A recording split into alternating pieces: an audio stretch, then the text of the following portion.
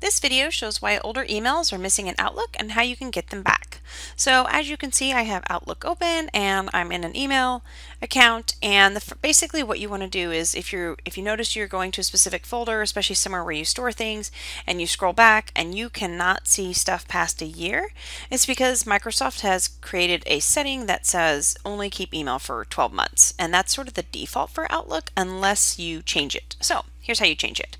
You're going to go to File in Outlook, and under the Account Information section, which is basically where it defaults into, you want to click on this Account Settings, and you want to click it so that the arrow comes down, and you're going to click on Account Settings. This is going to bring up all your different email account profiles. From here, you're going to pick the account that you're looking at, and this might say Exchange or something else over here, and the window that you get after this could possibly be different based on the type of email. For IMAP, it's going to show you like this. I'm going to say Change, so I can modify it. It's going to bring everything up, and right in here it says Mail Settings. Keep mail offline for how long?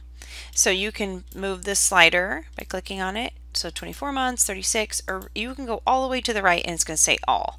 But in general, when you first start, see if I can get close. 6 months, 12. In general, accounts are going to be set to 12 months by default because that's a new Microsoft setting, and that's not necessarily always what you want, because when you go try to look for older stuff, you have to like kind of download it on the fly. I don't like that. I'd rather have all my email in one place. So I usually click all the way over to the right. I say all, and then I say next, and it's going to say successfully updated.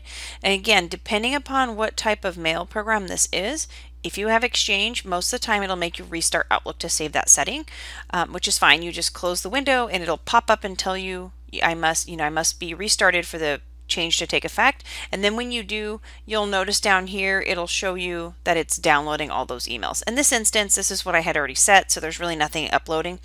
But in general, what you'll notice when you first go to look is don't expect everything to be there right away. You'll get a notification down here at the bottom. I'm updating Xbox, not Xbox, but whatever mailbox you're on. If you have something specific, like say you're trying to find something in your sent items, click on your sent messages, and then that will force it to start updating that folder right then and there, and it'll get you there faster.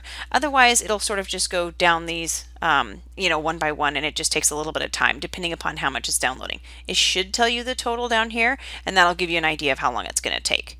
But that is how you get all of your emails in Outlook to show up, not just the most recent ones.